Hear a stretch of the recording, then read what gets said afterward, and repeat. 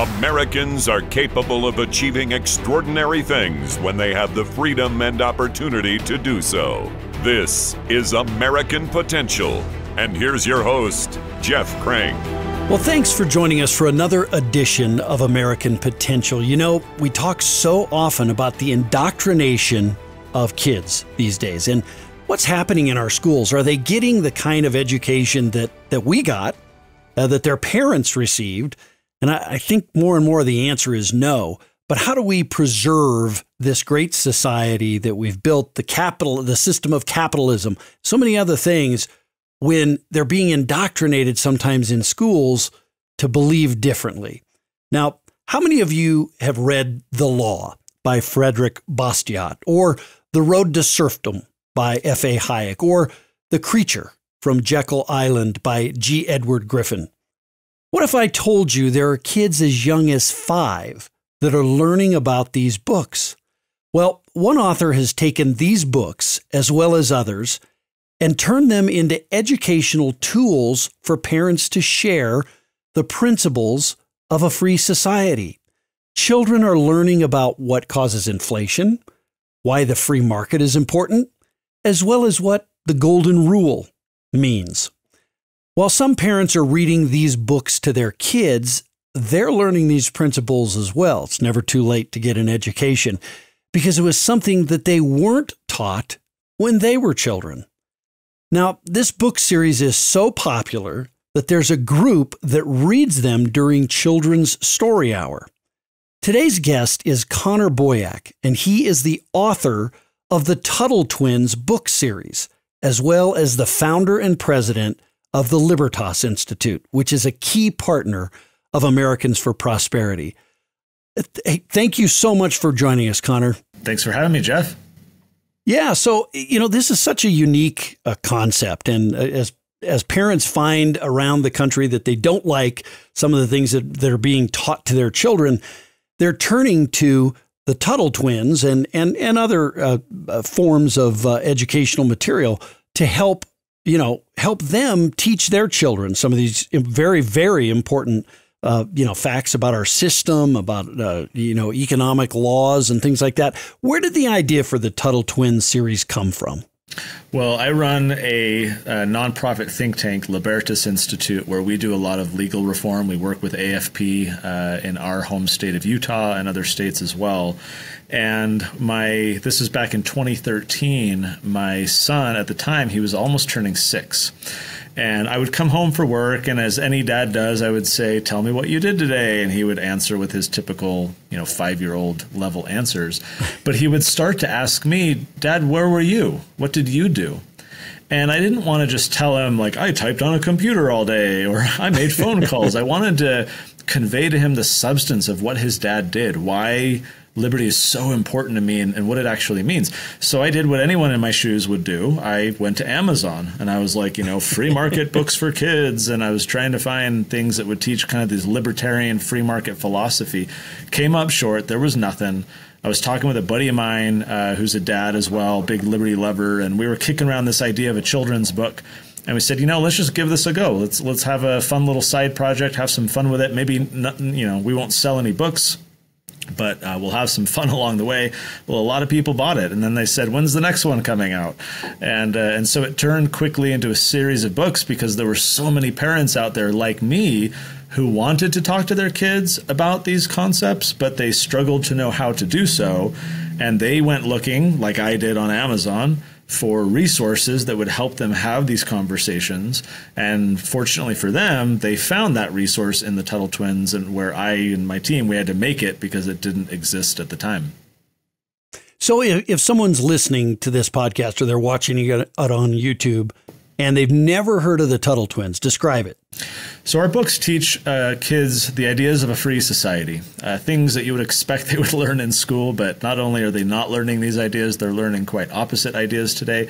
We're talking about things like free markets, natural rights, personal freedom, property rights, the golden rule, entrepreneurship, sound money, true education, the dangers of socialism, the importance of voluntary decisions and persuasion over force. So basically the whole foundational ideas because of how society is built. And what's fascinating is many parents who are religious, let's say Christian, they understand the need to take their kids to, say, Bible study or Sunday school, and they have little cartoon versions of the Bible and things like this. Most parents want to teach their religious values to their kids, and there are a number of means and resources to help them do so. However, these parents who also believe that there are certain political and economic and civic truths, they historically have not, with the same religious fervor, transmitted their economic and political understanding and values to their kids. And so these kids grow up being exposed from social media and peers and all kinds of stuff to other nonsense, and the parents get shocked. They're like, why is my kid a social justice warrior now? And how did they show up at this Fight for 15 rally when in our family we've always been free market conservatives? My answer is, you didn't talk to them. You didn't have these discussions. Right. You didn't teach them. You didn't share your values from a young age and compete for the hearts and minds of your own children against all the many forces that are trying to capture their loyalty. So the whole point for us with Tuttle Twins is, let's give parents books, curriculum, cartoon, a podcast, many resources to spark a lot of discussions that they can have as a family, so that they can talk about current events and real world issues and understand, like, why is inflation happening? What's actually causing it? You ask any kid reading a Tuttle Twins book, and they can cut through all the nonsense, all the BS that we hear from Congress and the media about what's really happening in inflation, and the kids will say it's the Federal Reserve. They're printing too much money. And where did you learn that? Oh, in a Tuttle Twins book. So that's what we're after, is really kind of sparking a lot of awareness, understanding, and discussion about what's happening in our world today. And these books are illustrated. That's the whole key to this, is to have it be entertaining enough to hold the attention of a kid, but yet still teach them these valuable principles, right? That's right. Yeah. The illustrations that Elijah does are key to what we're doing. And I would say the second component is storytelling. For example, we have two American history, I don't want to call them textbooks, but they're beefy. They're 250 pages. They're big hardback books, but they're story-based, because I hated history in school. I hated memorizing all the names and dates and figures and who wrote which letter to who for which convention on which date. And I was the kid who would raise my hand and say, why do we need to learn this? And put your hand down, it'll be on the test, right? And so I would regurgitate this stuff, but I hated history until later in life. I was reading some biographies and I was like, oh, I actually find this interesting. And as I reflected on why, I realized these are just stories. They're fascinating stories, and I'm learning history, but it's through storytelling. So our beefy, American history books that we're doing, they're all just stories. And that is the magic that our Tuttle Twins books more broadly, we've got books from toddlers all the way through teens, but all of them focus on storytelling so that kids can get introduced to these ideas. But it's not like we're sitting them down and saying, okay, here are the 6 steps to entrepreneurship, and here's how to do a business plan. And, that's boring to kids. They love stories. We all love stories. And so that's the method that we've used in our books to convey these ideas to the rising generation. Well, and I'll tell you, it's a fascinating idea that you came up with, and you've been very successful. How many books are out there? How many Tuttle Twin books 5 million sold now. So it's been, wow. It's been pretty significant. 12 languages. We've got a cartoon that's been seen, I think, like 15 plus million views now. So it's spreading, which is awesome. Yeah, that's great. And by the way, I told you this in the kind of the pre-interview before we started a little bit, the cutest video ever of your kids actually on there, and they kind of became celebrities. It sounds like, tell the story about your son kind of figuring out, well, what are royalties, Dad? I love that story. So on our website, on TuttleTwins.com, we have this video that we've featured for a long time that I recorded a number of years ago with my kids. I involved them as little, actors in our commercials and marketing videos. And I would pay them, $10 or $20 or whatever, just to memorize some lines and look cute and make a pitch, in the video of why, hey, you need the Tuttle Twins books. And this one video garnered millions of views across social media. And we were at Lake Tahoe as a family on vacation. And my wife asked about it, and I'm like, oh yeah, we sold X number of books as a result. And And she says, too bad the kids didn't get a royalty. And so my son, who's I think at the time 8, maybe 9, he's like, Dad, what's a royalty? And so I proceeded not only to teach him, but I was like, this is also a lesson in contract negotiation and leverage, because, at the time you couldn't really demand much more than $20. But now if I ask you to do another video, you should come back and say, Dad, it's going to cost a little more because, I've got a following now. A lot of people have seen my video. And if you want me to do another one.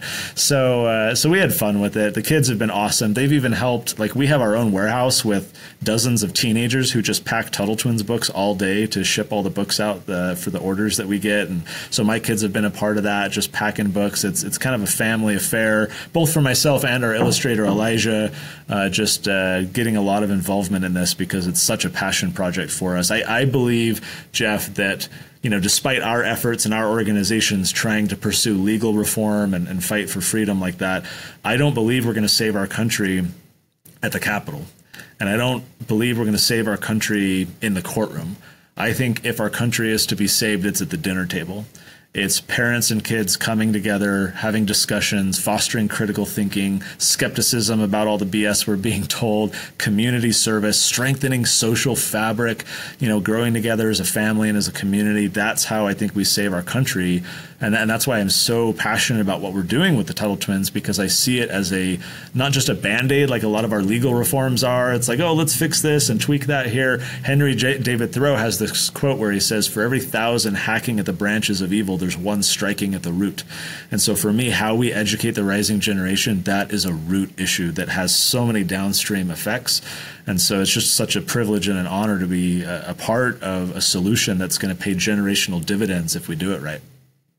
Well, yeah, and so true and so well put. And I think, at the very core, you're changing people's lives, right? I think you're also helping save the country by doing these books and helping people from a very early age understand these principles. But also on an individual level, it's going to change their lives. They're not going to sit around waiting for the government to provide them something. They're going to go out and be an entrepreneur. What about that aspect of it, the individual aspect of this too? Well, what you point out is something I'm very passionate about. It's one thing to read ideas and concepts and philosophies or whatever in a book. It's another thing to apply them and enrich your life and enrich your community. One of the projects that we've operated for a few years is called a children's entrepreneur market. And you can think of these like a farmer's market, but it's run entirely by the kids. Mom or dad can help set up and take down, but the kids run the whole show. And after doing this for a few years in our home state, we decided that we're going to take it national. So this year we're in 6 states, Tennessee, Texas, Pennsylvania, Michigan, Arizona, and Colorado. And next year, we're going to add 10 more states. So within a few years, it'll be a fully national program. And the idea is, hey, kids, you've been reading these ideas. You've been learning about entrepreneurship and money and all types of things like this. Let's actually go experience this. Let's apply it. Let's have these family activities. And I'll tell you, doing this for a number of years now, it is such a great way to draw entrepreneurship is a great way to draw in families, because not everyone is attracted to our political views or our legal reforms or our white papers or whatever we do. But when you say, hey, would your kids like to have this experience of like a lemonade stand on steroids? 90% of parents are like, yes, I want that for my kids. And so it's this very politically agnostic, family friendly, inviting way to draw people in so that their kids can benefit. They can all learn and they can deepen their familiarity with not only just general business principles and ideas, but free market philosophy. We give them Tuttle Twins books and other things to connect them on their way. So for those interested in that, the website, it's a mouthful. It's children'sentrepreneur.com. Or on social media, and that's something we're taking nationally. We'd love to, connect with AFP groups and think tanks and others who are working in their community to bring a lot of families out, because I think it's such a great way to grow our movement by having this very family-friendly top of funnel strategy to draw people in so that we can then talk to them about our deeper beliefs and the projects that we're working on. Well, and as I said, this is changing lives, individual people's lives. I mean, you'll never know really who all those people are that you change their lives. But, if somebody's going to school and they're learning that the government's there to plow the ground for them and everything will be fine. And, they learn differently somewhere else and they go out and become an entrepreneur. They change their lives and then the lives of countless other people, maybe who are their employees or whatever it is they do with their business. That is changing lives. And it's just such a great thing that you're doing and probably something that when you started this, maybe you didn't anticipate all of that kind of outreach as well. Not at all. No one was doing this at the time. Again, I couldn't find any books. There have since been others like, Brave Books or Heroes of Liberty and a few others that have gotten into the children's book space from a right of center perspective. Obviously, the left has been putting out garbage for kids for a long time, but we were the first. We were kind of the pioneers. In fact, CNN a couple years ago published this article accusing us of creating what they called a right-wing children's education complex. And that we had kind of kickstarted this effort from conservatives who were skeptical about what kids are learning in school. And they were kind of like, downplaying from our perspective why we were doing this. And I'm reading this article and I'm smiling the whole time. They're attacking what we're doing, but I recognized this as a marketing gift. I took the article, I emailed it to our list of like 1 million people. I plastered social media with it, shouting from the rooftops, "Hey guys, CNN's coming after us. Check this out." More than that, I set up a coupon code. I said, if you order, it was over a weekend. I said, if you order this weekend and use the coupon CNN, you'll get 50% off of the books. We sold over 100,000 books that weekend as a result of CNN, to which I told everybody, hey, if anyone has any contacts at MSNBC, please send them my way as well.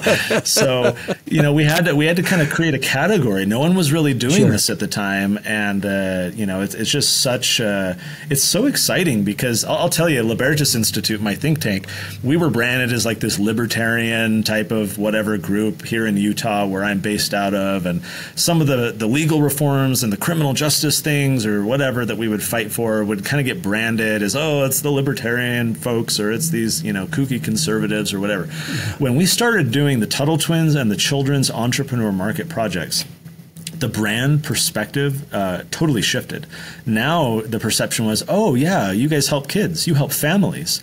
It was a very warm and inviting thing where it allowed us to build relationships and have discussions with people about our ideas. And so for all the freedom fighters out there, if you're volunteering or working for any of these organizations, I can't strongly enough recommend having a family-centric approach to what we're doing so that those families are talking about it at the dinner table, so that they have a positive reception about our work. They start donating to your organizations or getting involved themselves. It was just such a huge shift for us, and we started seeing entire families. You made the point at the beginning, Jeff, that so many of these parents didn't learn in school the very ideas that we're teaching in the Tuttle Twins. Over half of the parents getting our books say that they are learning new things for the first time in these children's books. And because it's a very, it's not intimidating, right? It's just, hey, read this book with your kids and you can have some fun. It's not like we're handing them, Economics in One Lesson by Henry Hazlitt and saying, here, you got to read this and learn. We just say, read with your kids, have a conversation. And the parents' barriers come down. Right, their defenses are disengaged, and they have a warm interaction with their child. They're thankful to us for facilitating it, and they're being exposed as adults to the same ideas. So it's such a great way to really try and grow the tent, expand the movement so that we can draw in even more people to help us. Yeah, well, they're amazing books, and I'm so happy for the success that you're seeing, and I guess much of it goes to CNN for the thank you first to CNN. Now, your daughter, I think your daughter said, I think she had a line in the video about these kids are cute, but yours are cuter. She had some great line in there, and I want before we end this episode, for sure, I want you to tell folks how they can see that video, but learn more about how to buy the books and go to your website and those sorts of things. These are books that parents, a couple of things that I think are important, and you alluded to this. Parents are learning from these books too. They're learning things that they didn't get taught themselves in schools. They're being, their eyes are being opened to some of these ideas, and that's a real benefit as well, right? It is, and again, like I'll do a little thought experiment. Let's use that book I mentioned, Economics in One Lesson, a fantastic book written decades ago, back when English often used multiple syllables rather than the dumbed down stuff that people are reading today. So it's a little bit more challenging for people to read. And imagine I'm on the side of the road, and let's say I stop a gentleman named Bob, and I say, "Hey, Bob, I think it's important for you to learn about economics and why free markets are important. Here's a book. You should read it." Well, I think everyone would agree that the chances of Bob actually reading the book are probably below 1%, right? Because the barriers come up. Are you telling me I'm stupid? I don't want to change. The human brain really wants to preserve energy and not have to expend energy on learning new things that it doesn't need to. So those defense mechanisms come up. And we find it consequently difficult as organizations, AFP, Libertas Institute, and many others, to change the hearts and minds of adults. And instead, let's say I approach Bob with a different book. I approach him with the Tuttle Twins and the Food Truck Fiasco. And this is our version of Economics in One Lesson. So we teach in our book many of the core concepts from Hazlitt's book. So now I approach Bob and I say, "Hey, Bob, do you have kids?" "Oh, yeah, I've got a 8-year-old and a 10-year-old at home." "Awesome. Do you think it would be important for them to understand how markets work and what an economy is?" And, "Oh, yeah, that'd be really important." "Are you confident that the schools are doing a good job teaching your kids these ideas?" "Oh, no, not at all." "Great. Well, here's a 60-page, fully illustrated, fun kids book with a story that teaches them some of these ideas. Would you be interested?" "Oh, yeah. Can I have that? Can I pay for it? Can I buy it for it?" And it totally shifts things. And now Bob takes it home. He reads with his kids. He himself is learning some of these ideas, like the term protectionism, which we introduce in the story, right? And his defenses, the walls, have completely come down. And if anything, we've inverted it, right? Now he's excited and he wants to do this. And so we've seen this across the years, across the country, so many parents who are politically agnostic, disinterested, disengaged, who otherwise would not be receptive to the videos and the white papers and the policy briefs and all the things that the think tanks and civic groups are doing. But instead, we're saying, "Hey, we want to help you help your kids." And that opens such an inviting door to reach quite a number of people. This is why the schools often break down. They may teach something in school that's helpful or accurate or relevant, but then the kid comes home and mom says, "Hey, honey, what did you learn today?" "I don't know." And there's no retention at home. Mom and dad can't engage with the content. Siblings are unaware. And so what's taught in school is quickly in one ear and out the other. By contrast, when we are reaching and teaching families, we're creating a support structure of people who can operate from the same page. I'll give you a very brief example. I got an email recently from a dad. He had read the Tuttle Twins and the Miraculous Pencil, which is our version of an essay called I Pencil by Leonard Reed, which teaches about free markets by using the object lesson of how pencils are made. So in our book, the kids go on a field trip, they see how pencils are made, and they learn about a concept called spontaneous order. This idea that there's no president of pencil production that dictates to America how many pencils are needed. This just happens spontaneously, and it's the order of the market. So this dad is walking down the grocery store, down the chip aisle, and he turns, and his 9-year-old daughter's no longer walking next to him. He looks back, and she's back at the potato chips. He walks back to her. "Honey, why did you stop?" And her mouth, she's just like staring at these potato chips. And she's like, "Dad, I get it. I understand spontaneous order. There's no president in charge of potato chips, and yet we have wavy ones and curly ones. We've got sour cream and onion. We've got the bags. We've got Pringles.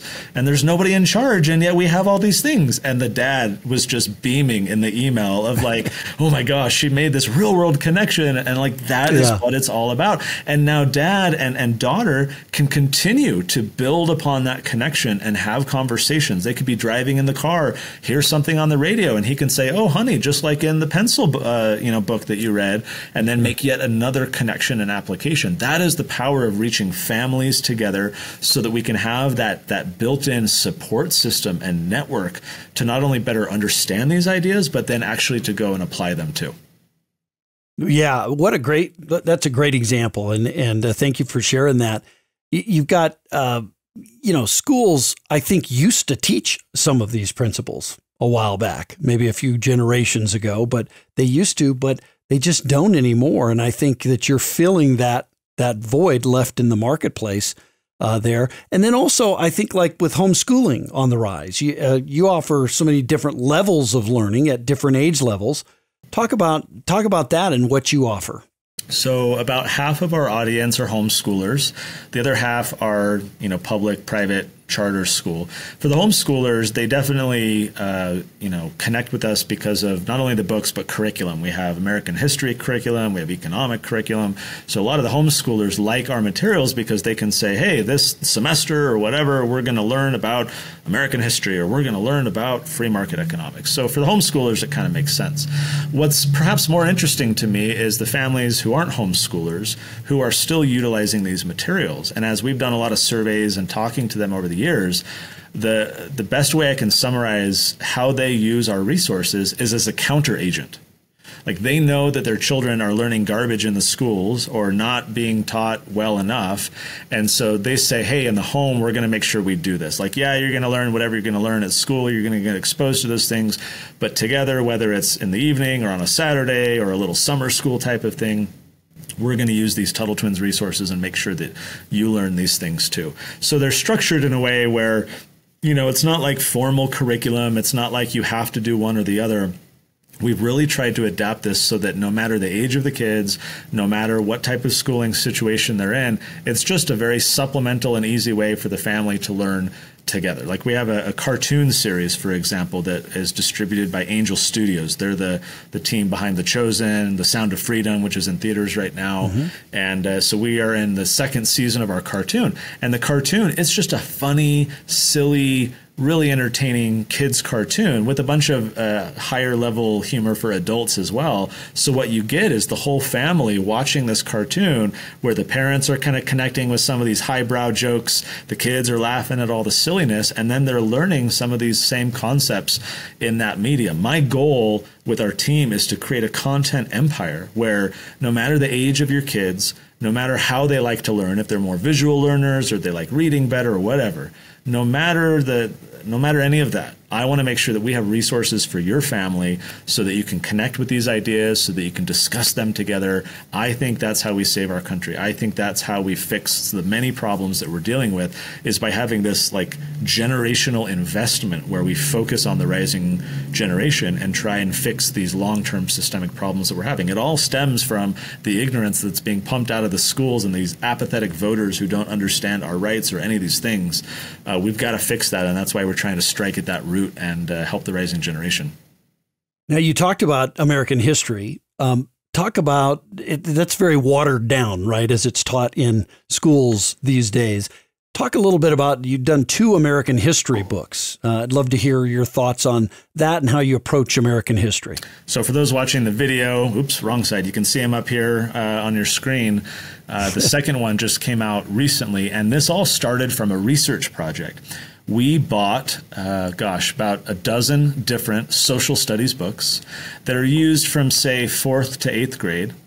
And we were trying to identify how are these books teaching about things like the Declaration of Independence and the Revolutionary War and the Constitution, the Bill of Rights, the classical liberal heritage and tradition of the Founding Fathers. And so we read all these books. They're the more popular ones that I think 80% plus of students across the country were using, because these are the big popular textbooks that control the market. We're reading through all these books, and they are amazing if your goal is to cram kids' heads full of factoids that maybe one day they can win Jeopardy because they know all this random minutia, right? Like if that's the goal, these books do an awesome job.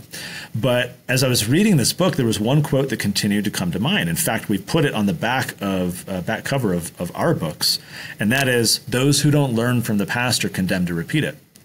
And we do a horrible job at heeding the wisdom of that quote. Why? Because all of these books and all these schools, they do not teach kids to learn from the past.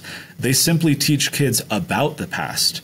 It's a very passive approach to American history, much like walking kids through an American history museum. Oh, look at the uniforms they used to wear. Look at the drum they played in the military band. Here's hardtack that they had to eat in Valley Forge. Oh, okay, kids, time for the cafeteria. Let's go to lunch. And it's this just very cursory, superficial pass through history where, yes, kids are learning about the past, but they're not learning from it. They're not learning how to extract ideas and apply them to today. How did they deal with a similar issue 200, 300 years ago? And what can we learn from those debates and the outcomes, the consequences of those decisions? What can we learn from that to improve our world today? So our books, yes, they're history books. Yes, we talk about history. You can't teach history without sharing, some of the basic events and things. But our books are heavily focused on the ideas, the philosophies, the values, the concepts, not only to say, here's what was taught and discussed and believed, but then in every chapter we pause and we say, okay, hey, what did we just talk about? And what are some modern examples where we can see this same type of thing playing out? So we're helping kids start to learn from the past and apply it to the present day, where they can see how, I can take a lesson from 1765 and I can actually apply that to what's happening in 2023. Interesting. Like, schools don't do this at all. Mm-hmm. And to me, it's the whole point of history, not to memorize minutia. The point of history is to better understand who we are today and what direction we should go in the future. And so our books, I think, are one of the very, very, very few that even approach this goal of trying to help kids learn from the past and apply it to the present. Today, it just uses storytelling, really trying to help kids, learn some of the characters and the events from the past, but more importantly, trying to understand who we are today and what direction America should go in the future. Well, and you've got a lot of resources. It's not just books anymore, right? You've got a lot of resources for families, a podcast, to the TV series, to the book series, as well as some educational emails that you send out. Why do you think it's so important to have so many different options for families? I think we learn best through repetition. So it's not enough to read a Tuttle Twins book once and then put it on the shelf and forget it. We want these books to be engaging enough so that those kids are reading it multiple times. We've got a monthly magazine so that every month kids are getting, exposure to kind of a liberty perspective on current events and what's going on in the world. We've got the podcast, we've got the emails, trying to basically just reinforce these ideas so that the kids and their parents can see them in a different light. It's one thing to read a book about, let's say, inflation in the context of the Federal Reserve being created in 1913. It's another thing to surface a quote from the current Federal Reserve chairman or from President Biden or whoever, blaming inflation on Russia, right? And then using that as another opportunity to learn from the past and say, okay, here's an example of someone claiming this. How can we think critically about this? Should we be skeptical about it? And what do you know from history that we could use to apply it to this circumstance today? So the repetition for us is key, because if we really want kids and their parents, frankly, to deepen their roots and really have a lot of a firm foundation in these ideas, we have to touch them multiple times. We have to talk to them from different kind of angles and different events so that they can more fully understand these ideas, so that when the training wheels are off and they're no longer reading our books or no longer, a part of our network, they have their own understanding that they've been exposed to. Maybe they've gone on to read the original books that our children's books are based on. That's very common, where parents would be like, this Tuttle Twins and the Search for Atlas was super interesting. And then they go read Atlas Shrugged and kind of deepen their understanding of it. So that's the whole goal. It's this very kind of long-term effort, but it requires constantly educating and repeating. It's like why we go to church, right? You heard all these stories before, but we go there to get reinculcated in the narrative and in the ideas so that we can apply them to whatever's happening right then in our lives. That's the goal from a political and economic standpoint with the Tuttle Twins, is to be that reinforcing mechanism to teach the truth, the doctrine, if you will, with some regularity so that these kids get a healthy, strong foundation. Now we'll put the website into our podcast so that people can link to it. But if people want to learn more about the Tuttle Twins, what you're working on, or if they just want to see, your cute kids, maybe there's lots of people who just want to go there and do that, right, Connor? Where would they go? So TuttleTwins.com, that's TUTTLE, TuttleTwins.com is where you can find all the books for all the ages. We've got links to all the resources that I've talked about. Right there at the top, you can see the video with my kiddos. beware, you might watch it 5 times in a row because you'll just be smacked with so much cuteness. And then maybe one day I'll pay them a royalty. We'll see. They need to renegotiate. But TuttleTwins.com. Right. The books are on Amazon, but they're cheaper on TuttleTwins.com, and we give out a bunch of bundles. So, for example, when you buy the set of our children's books, you get our activity workbooks for free, where as they've read a book, they can go do some activities and projects and lessons. So we provide all that for free. We've got audiobooks, parent guides. It's just all over at TuttleTwins.com, or on social media. You can find us on all the different social media programs at Tuttle Twins as well. Connor, thanks for joining us. Thanks for undertaking this. I mean, I'm sure this has turned into a labor of love, but man, I'm glad you had the vision to come forward with this. Well, I appreciate being able to share with your very like-minded audience. And for me, it's just always an invitation to parents and grandparents to make sure that we're investing in the education of our children, not assume that they're going to learn this through osmosis just because we believe it, right? But taking the time to actually talk to them about it. And so we're just here to help. If our resources can benefit you in having those conversations, we'd love to be a part of that adventure. All right. Well, thank you, Connor. Appreciate you joining us. Listen, if you're listening to this podcast and you're thinking, man, this is a great idea. I've never heard of the Tuttle Twins. Go to the website, learn more. And I would really encourage you to do this and go and learn along with your kids or your grandkids. And as Connor said, that's really an added benefit here. Sometimes people are just hearing this. You don't just have to be a kid to learn. You can learn. And there's lots of opportunities here. You can get these books for you, for neighbors, for whoever else. So it's really important for us if we're going to change the narrative. And as Connor said, if we're going to save our country, we're going to do it through the talking to our kids and talking to that next generation about how precious liberty is and freedom is and our Bill of Rights and all of those things and capitalism. So take the time to go out and learn, learn those principles, read these books, and share it with everybody you know. Thanks for listening to American Potential. Thank you for listening to American Potential. You may listen to more stories from Americans working every day to expand freedom and opportunity in their communities by visiting AmericanPotential.com.